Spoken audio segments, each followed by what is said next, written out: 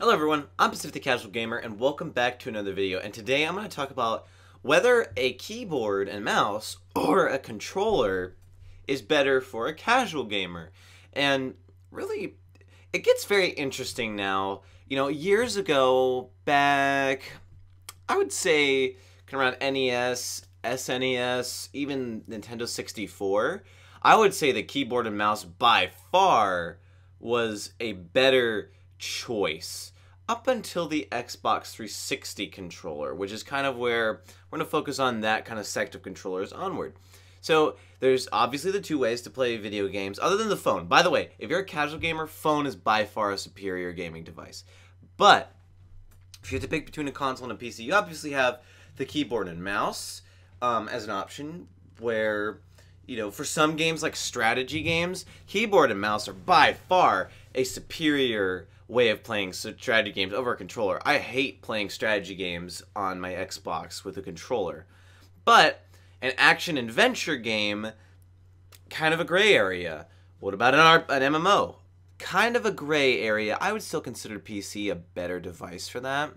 And it gets really interesting to me for first-person shooters. That's kind of an area that's interesting. With first-person shooters, while you have a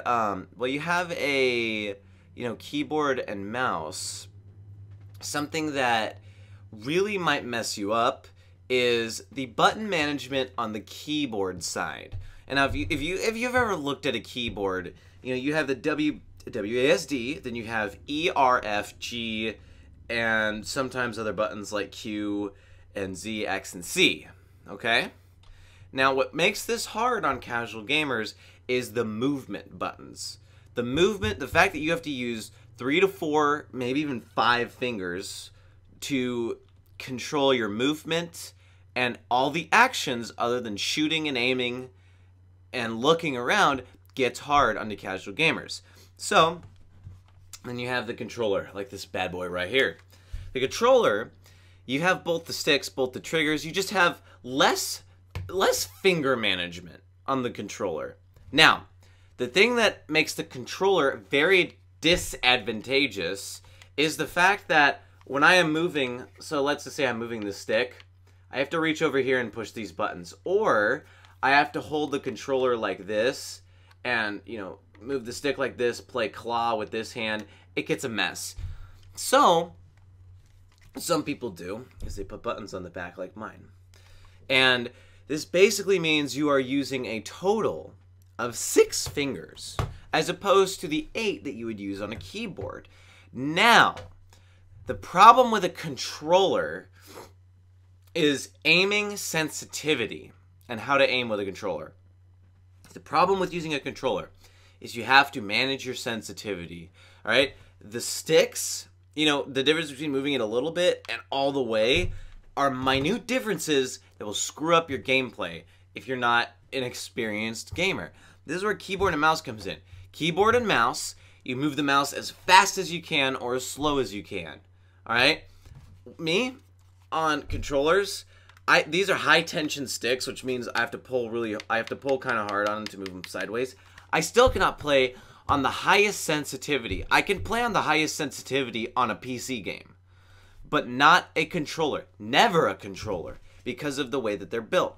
So when it comes to first-person shooters, you know, aiming and stuff, that's kind of hard to do. When it comes to adventure games, I see it 50-50, you know. Lots of adventure games, like let's just take Zelda. Zelda's obviously a Nintendo game, but an Xbox controller or a keyboard and mouse for Zelda, I can really see, you know, kind of 50-50 on it. Because, you know, on the Xbox, you have all the buttons and stuff, but most of those buttons have one action and one action only.